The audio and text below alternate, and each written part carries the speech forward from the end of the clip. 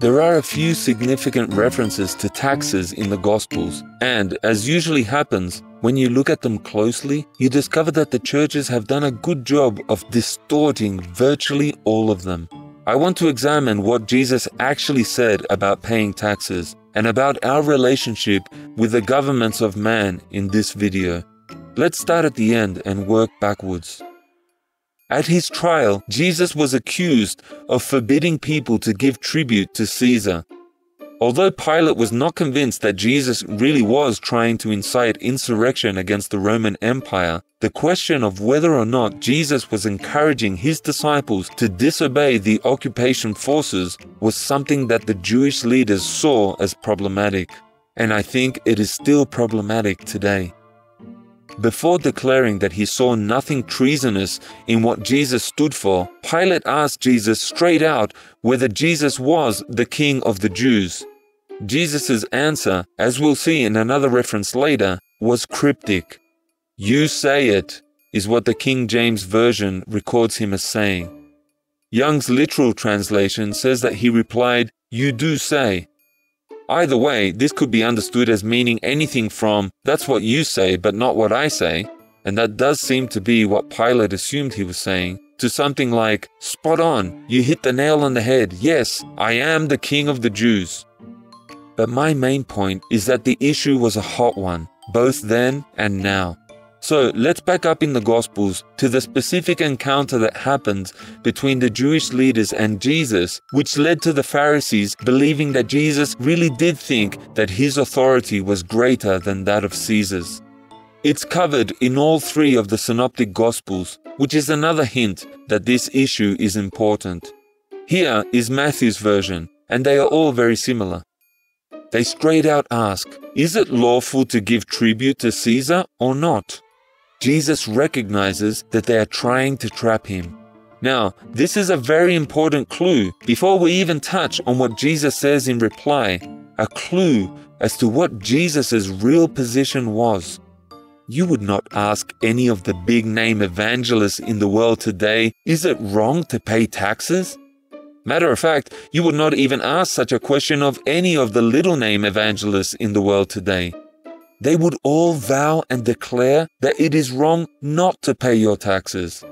They might give some excuses for paying as little tax as possible to comfort those members of the congregation who manipulate things to get maximum tax deductions, but the bottom line is still that all good Christians pay their taxes. Isn't that right? We would rarely think otherwise. So why did the Pharisees see a need to ask Jesus such a question in the first place? And why does Luke say that Jesus perceived their craftiness by asking such a question? Why does Mark say that they were trying to catch Jesus in his words? And why does Matthew record that Jesus accused them of being wicked hypocrites because they were trying to tempt him?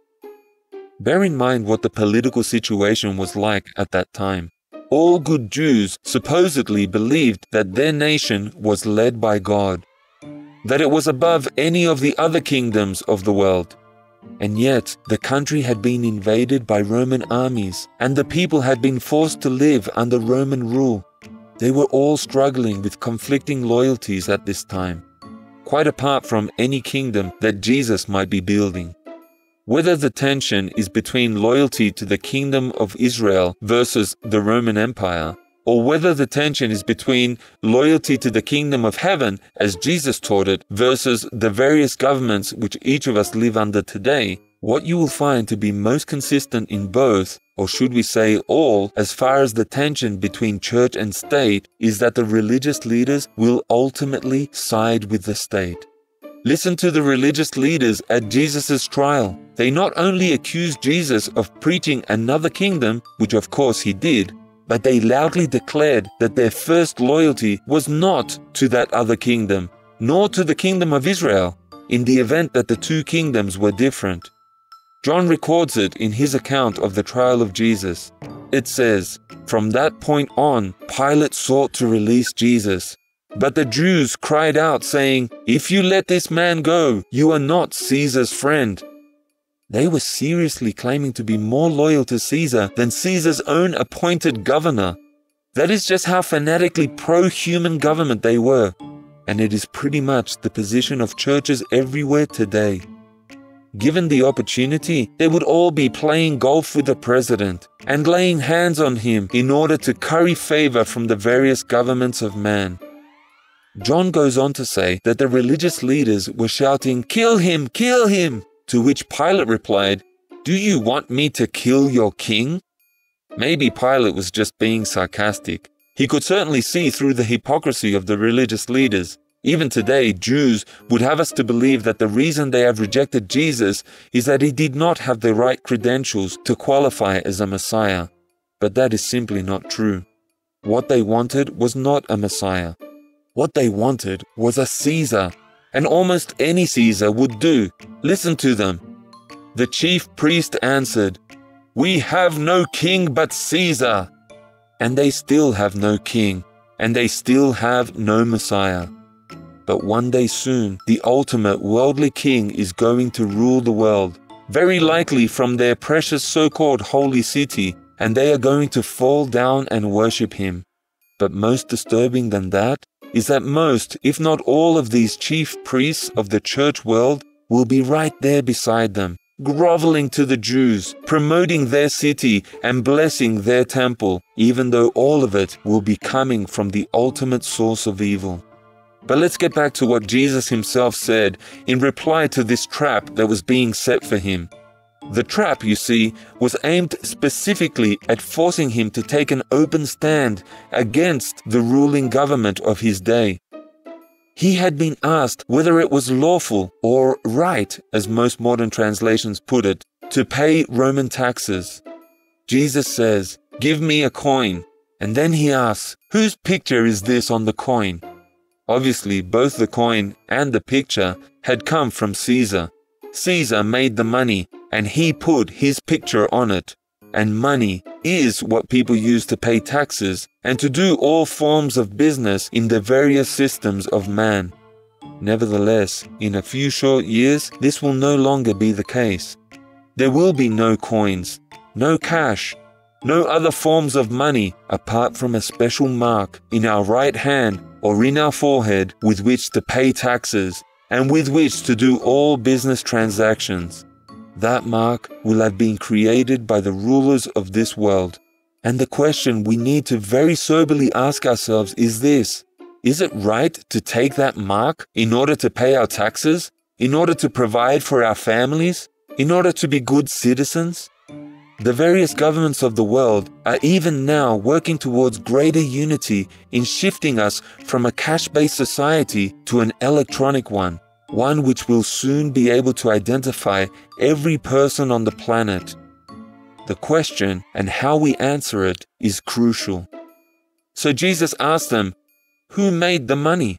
And they tell him that it was the ruling Roman government that made it. A government which many early Christians believed to be the government of the predicted Antichrist. And then Jesus gives his answer. Render to Caesar. So there you have it, straight from the lips of the Son of God, the King of Kings, the Jewish Messiah. He said it himself, render to Caesar. Oh, what a sigh of relief must have spread through the crowd that day, and a much bigger sigh of relief has spread around the world ever since, as preachers everywhere have been telling us that Jesus said to render to Caesar. But what is missing? Can you spot it? Over and over again on this channel, I have pointed out how almost everything that Jesus has said has been twisted to mean virtually the opposite, when all we really need to do is to pay attention to what he really said. And this is no exception. Listen to the full quote. Render to Caesar that which is Caesar's, and to God that which is God's. Can you see the difference? Yes, like Jesus' answer to Pilate when asked whether he was the king of the Jews, the statement that comes out of Jesus' mouth is one of great wisdom and a little ambiguity. He knows how people think. They will all hear what they want to hear. And so all that the masses have heard from that very important quotation have been the first 3 words, or perhaps the first 7 words, render to Caesar that which is Caesar's. This message has been preached for centuries, almost like it's the 11th commandment, but only for those who cannot even imagine a government controlled by anyone greater than just one more Caesar. But there is a very tiny handful of people who have listened to the second half of the statement, which is summed up in the words, "Give to God what belongs to God." That is what Jesus said. Give to God what belongs to God. But he hid it from the minds of the rich and powerful by the way he started the sentence out. There is nothing deceptive in what he said. It is totally correct. Each one of us must work out for ourselves where our loyalty begins. On the basis of our biases, we will arrive at quite opposite conclusions and quite opposite lifestyles. Most of the world starts with Caesar and gives God the leftovers, while those of us who are able to see that invisible kingdom of heaven which Jesus represented start with God and then decide how much of the leftovers they are able to give to Caesar without compromising their faithfulness and obedience to Jesus. But what about Paul? I invariably have people asking. Now, those of you who know me best would not be surprised to see me shrug my shoulders and reply, "What about Paul? Do you really think I care if Paul contradicts what Jesus said and did? Paul isn't the Son of God. Paul didn't die for my sins. Paul cannot save me. Jesus alone has the words of eternal life." But if for nothing more than to show how the process grows after one first chooses to reject what really happened in that exchange between Jesus and the religious leaders over taxes, if for no other reason than that, I'll look at what Paul has said about service to worldly governments. His thoughts on the topic are mostly summed up in the 13th chapter of his letter to Christians in Rome, where the Roman government was most powerful. Paul virtually quotes what Jesus said in the 7th verse of this chapter. In the first 6 verses, he was admonishing Christians to submit to all who are in authority. He went so far as to say that whatever authorities exist have been put there by God to reward the good and punish the evil. But he doesn't come right out and identify these authorities as being the governments of man. Like Jesus, Paul appears to have worded this in such a way that it could either apply to the Roman government under which they lived or to Christian leaders in general within the fellowship of believers. Then Paul gives his readers the 7th verse, letting them decide who it is that is really worthy of honor and who it is that we should really fear. In case his meaning is not clear, Paul expresses great wisdom in the 8th verse of this chapter, where he says quite bluntly, "Owe no man anything." In other words, even if we do choose to submit to some of the ordinances of human governments, it's important for each of us to be clear in our own minds that it's not about us being obligated to obey anyone. We do not owe anyone the ultimate loyalty that must be to God. Out of love, but not out of fear, there is room for cooperating with the various systems of man. But when any of those systems demand that we cross a certain line, something which compromises our Christian faith, then we must, with Peter and the other apostles, say to the various rulers of the world, we must obey God rather than men. That is the bottom line. We ought to ultimately obey God and not any human authorities. Now, let's return to another incident with regard to taxes, one that only Matthew included in his account of the life and teachings of Jesus.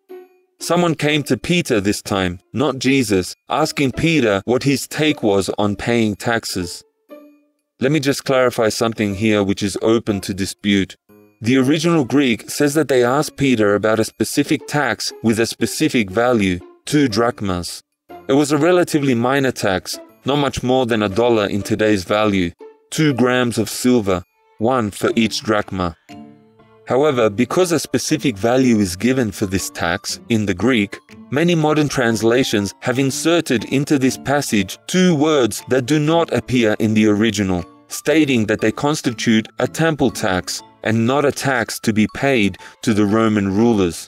They have done this on the basis of a tiny rule in the Old Testament that Jews were to pay a tax of a half of a shekel toward the maintenance of the temple. Now, half a shekel would have been worth about 4 times as much as the 2 drachmas that are mentioned with regard to the tax in this passage. But that discrepancy is overlooked at the same time that the words temple tax are inserted. Now, I'm not an expert on Greek, so it is possible that they were asking about the temple tax without the passage actually saying so, but it's certainly not clear that it's a temple tax. In fact, there appears to be more evidence to suggest otherwise.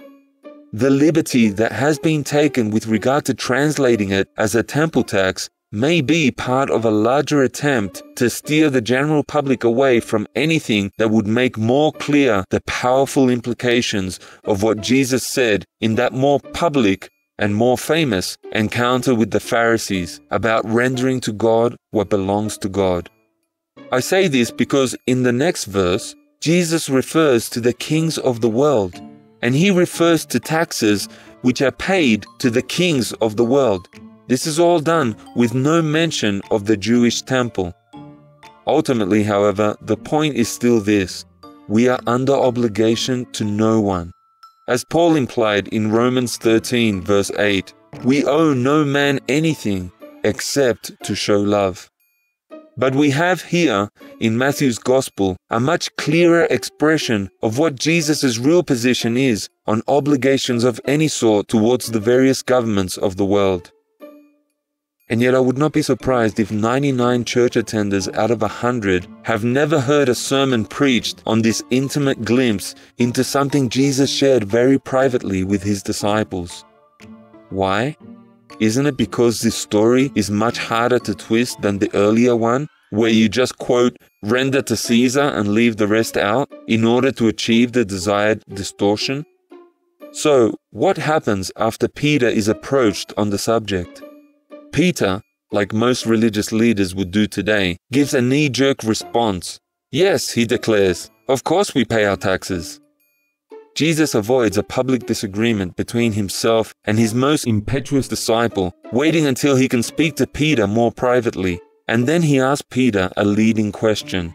Do the children of the king need to pay taxes? What is Jesus doing here?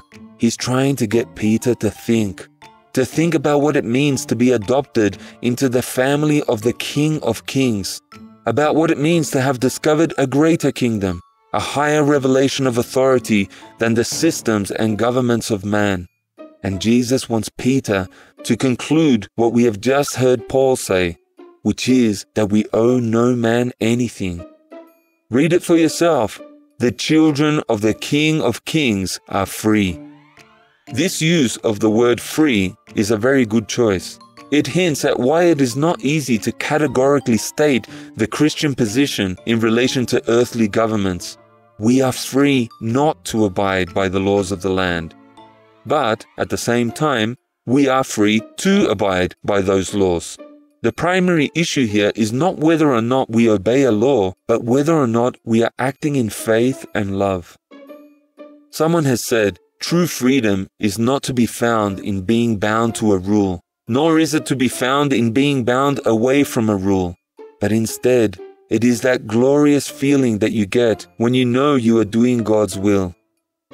In so many areas of our Christian walk, we need to learn how to take it or leave it, based on whether it is God's highest plan for us.